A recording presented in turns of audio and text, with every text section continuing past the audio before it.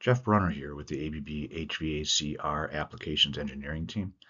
And in this video, I would like to review with you accessing the diagnostic event log of the ACH 580 using ABB's Drive Composer application.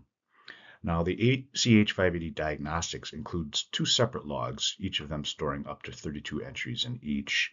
And these are categorized as faults. There's a separate fault log, and this is faults, whether there's a fault reset, the operating data that was occurring at the time of the fault, and most importantly, timestamps for every entry. There's a separate log called the event log. And in this fault log, it's just typical state transitions during normal operation. So start, stop, safety status, supervision, these types of things, and again, also including timestamps.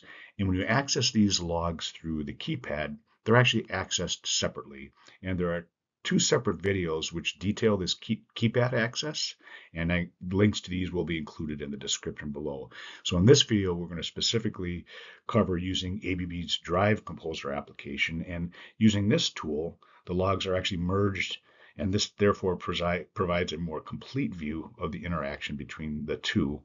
And down below here, I've also got a link to this application. And for the purposes of this video, I'm not going to go through the installation process itself. This video will focus specifically just on how to access the event log using Drive Composer, and the installation process will be covered in separate technical material. So before we get started, I thought I'd take the opportunity to also show how the connection is made to the drive, and it uses a USB mini cable. So I included a picture here of what that connector looks like because there's so many different types of USB cables. And the red arrow here is indicating there's a small cover on the panel that you just open up and make the connection directly to the drive. So let's get started. So here I have already launched the Drive Composer application, and this is the initial dialog that first comes up. And the first thing you'll have the option to do is select the connection type, and I have chosen the USB connection because that's how I'm connected to the panel. And so once you've made the selection, you simply push connect. And now the Drive Composer application is going out and querying for any devices that are connected over the USB COM port. And then just in a second here, it's going to come up with the devices that it has found. Here it is. And so this is the initial screen where it has successfully made a connection, and it gives the drive name that it has found. In this case, it's just this one drive. And across the top, you'll see some of the interactive buttons that are available with the application. And these are the different options that we're going to be able to exercise as we go through this session. Now, if you hover over the drive's name, you'll see the different options that are available with the Drive Composer application. And in this case, we'll select the event logger, and you will see that it is empty because I have previously cleared it before starting this recording.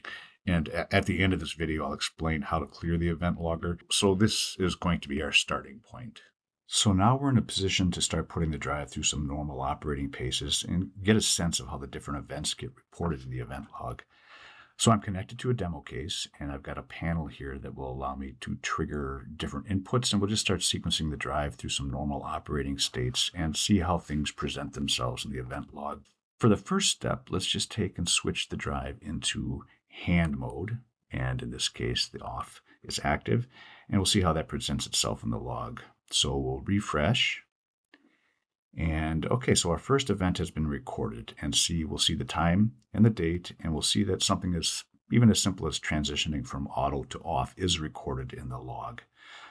So next we'll go ahead and start the drive. So we'll push the hand button, and we've got a set point here of 27.4 Hertz. And you'll see that this arrow in the upper left turns green, and this indicates that the drive is running. So we'll refresh the log, and we'll see that two more events have been added, indicating that we have switched to hand mode and that modulation has started. So now we can go back to off and refresh again. And now we see that the modulation has stopped, and now we're back in off. So now let's go back to auto. And we're currently configured for the default reference source, which is analog input 1. And we can see that we've got a set point of 27.4 Hertz. So now I'm going to close DI1, And we can see by the green arrow that the drive has started again. So we'll refresh. And so a couple of new events have been added.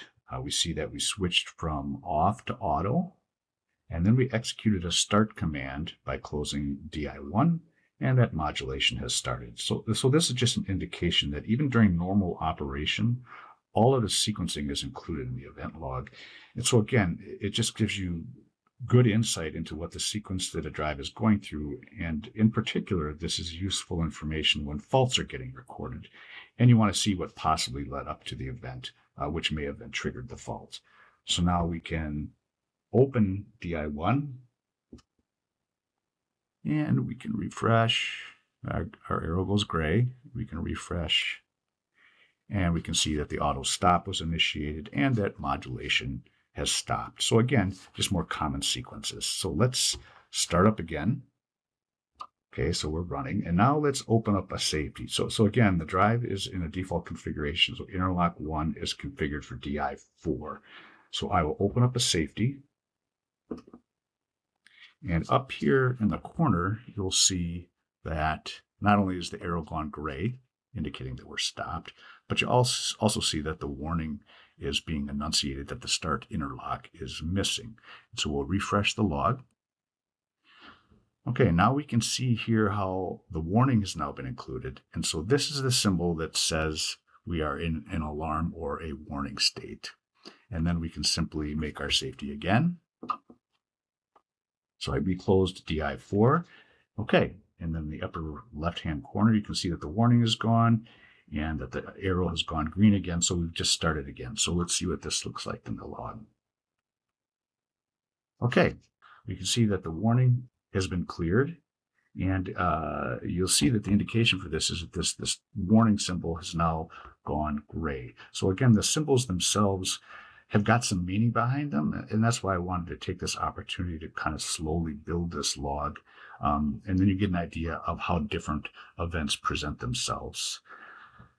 So I've also got the drive set up for a supervision function based on the output speed, and I believe my threshold was 30 Hertz. So I'm going to slowly start to raise the input set point, and you'll be able to see in the active reference box that it's going to go up, and then as I cross 30, yep, you'll see that the warning for supervision also goes active. And once we got above 30 Hertz. So let's see what that looks like. Okay. And again, it's similar to what the interlock looked like. You're going to get this yellow triangle with a black exclamation point in it, suggesting the warning is active. And so now I'll lower the set point again. And as I get down below 30, the warning should automatically clear, which it does. And again, if I refresh this, you'll see that the supervision warning has gone gray, indicating that it's been cleared. So we haven't triggered a fault yet. So while we're running, I've got the drive configured to fault. If I close, it's DI5. And so I'm going to trigger a fault now. Open up DI5. Okay. And here you can see that the drive has stopped. And in this case, you get the red symbol with the X in it, indicating that we're in a fault state. And then you also get an indication of what the fault actually is. And so we'll take a look at the fault log.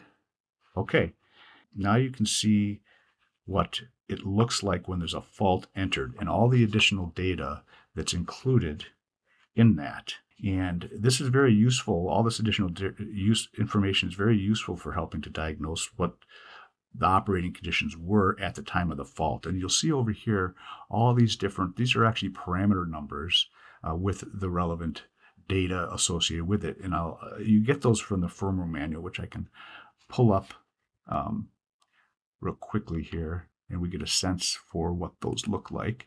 And so here's a detailed description from the manual of what exactly all this data is with respect to the faults. So go back to our Drive Composer session. So I can clear the fault by first reclosing DI5, and then I can trigger a fault reset. Okay, and you can see that the drive is automatically restarted again because my safety interlock was still active and my run command was still active. So we immediately started running again. So we'll refresh the log. And yeah, again, so you'll see that the fault reset was initiated. And similar to the warnings, this symbol then goes gray. And then we get an indication that modulation has restarted. And so finally, I'll just open up DI1 to clear my run command. So now we have, once again, stopped. And so now we're done here. And so here again is a sequence of different operating conditions that I wanted to demonstrate and show how they get recorded and presented in the event log. So next I'm going to get into the steps that go into generating what we call a support package, which is a very useful feature for capturing a drive's parameters and event log to share back with us here at the factory for offline analysis. Next, I'd like to demonstrate how to generate this so-called support package, which some of you may have already done, or some of you may have at least heard of it. If you haven't, please take note of how to do it, because it's a really common thing that we here at the factory ask, whether it be tech support or the applications engineering team.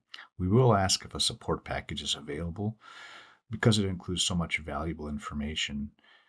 In this context, we're talking about the event logger, which is part of what's in the support package, but it's everything else. It's all the parameter settings, it's the serial number, it's the software version. So all of that information is quite comprehensive, and with it, it eliminates a lot of the back and forth of questions and answers that we often end up needing to do if we don't have it.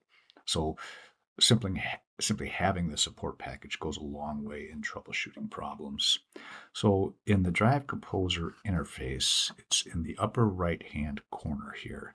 You'll see this wrench, and if you hover over it, you'll see it says Make Support Package. So it's as simple as clicking on that, and then it's automatically generated in the background. And so it's downloading all the information I just referred to, and then we'll get the chance to store it on the laptop, which then you can take away from the site with you and send it back to us at the factory. And then we can collaborate with all this detailed information and really get to the resolution much faster. So we're completing this save, or the creation of it actually, and as it finishes up here, we'll get a dialog up that lets us name it and pick the location where we're going to store it. And you can see it does take a few minutes to generate, because it is putting together a lot of this detailed information. So here's the dialog now where it will let us store it. So I will simply just store it on my desktop and call it test. Here, I've got a version of it already. Replace it. Sure. Okay. And that's it. It's as simple as that. So now we've got this file. And so what I'd like to do now is shut down this live session and then disconnect. And then I'll restart and kind of go through what it would look like to connect in an offline mode and open up a support package. And then it'll be just as if I was connected live to the drive. Except in this case, I'll be completely offline, but I have access to all the same information that I have if I was actually connected to the drive. And one additional comment I do need to make, though, is that the entry version of Drive Composer doesn't support this support package review. This is only available in the Pro version, and you can see here I'm actually running a version of Pro, but I wanted to show you what it would look like for us at the factory if you forward us a support package, what it would look like then, and what we do with that when we can open it up and see, even when we're not connected to a drive, everything as if we were connected to the drive. So I've closed out the original session and I've disconnected from the drive. And now I'm back to this initial launch screen that we started with at the beginning of the video, and we'll see the same dialog comes up. And in this case, rather than connect, because I'm not actually connected to a drive, I'll just use this offline/virtual drive button, and it's going to give me this warning saying a virtual drive is not found, and that's fine. You can ignore this, and the application will still open. And so now here we are open in the offline mode, and you can see that there are no drives indicated. So now what we'll do to open a support package is under this file pull down, and we'll go to open, and here we see at the bottom open support package. And now we can navigate to the test file that we had just downloaded. And we see that here. So we'll double click on that. And after selecting that, it will show up as a file drive. And so now the list of options when you hover over it are limited because we are not connected live. So we see it's a much shorter list. So now we can look again at the event logger. And we see here that if you go back in the video and look, you'll see that this is exactly what we ended with in the live session, all captured here, just as we saw when we were connected live. But again, here we are in a completely offline mode. So once you capture this file from a site and email it to the factory, this gives us great visibility to be able to collaborate on solving whatever the problem is. So I just wanted to take this opportunity to promote not only Drive Composer and the event logger, but why you hear us talking about this support package so often. I've connected back live to the drive here because there are a couple of additional items related to the event logger that I want to go over. The first is how to clear the event log, which I alluded to earlier. So here we've got our original event log, which I've opened up, and we can see that the same log exists as it was before we disconnected.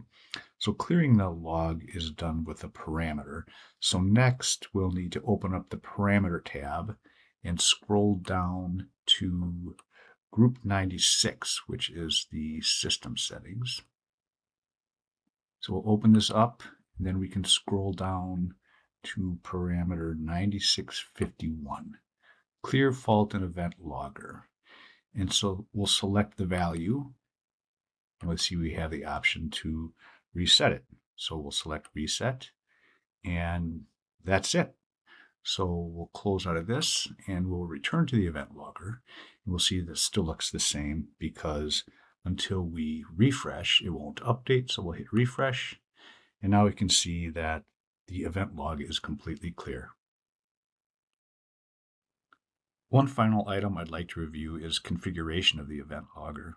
As we've seen throughout this video, in addition to faults and warnings, all of the usual state transitions that occur during normal operation are also recorded. So with all of these events being recorded, understand that when the log fills up, they start falling out the bottom. And so when you're trying to capture as much fault-specific information as possible, sometimes you may want to mask some of these more common state transitions. And so I wanted to point out that there are some settings that you can make in the parameters, and it's back in this group 96 where we cleared the event log. So we'll select parameters again, and we will scroll down to group 96, open that up, and then we will scroll down to parameter 9639, event configuration. So here, if you select this, you'll see that there are 8 optional events that you can enable and disable, and they are all enabled by default. And so if you want to disable these individually to give yourself more capacity in the event logger, there is this option to configure it for more efficient storage of activity. So I just wanted to take this opportunity here at the end of the presentation to point this out. So in closing, this has been a video reviewing the use of ABB's Drive Composer application for accessing the diagnostic log in the ACH 580. And in addition to reviewing how to use the tool for the event logger, we also learned how to create what's called a support package, save that support package, and then open it up in offline mode and really have access to all of the drive's information as if you were actually connected. And this is really a very useful tool for troubleshooting users' applications, both for you in your offices and for us back here at the factory.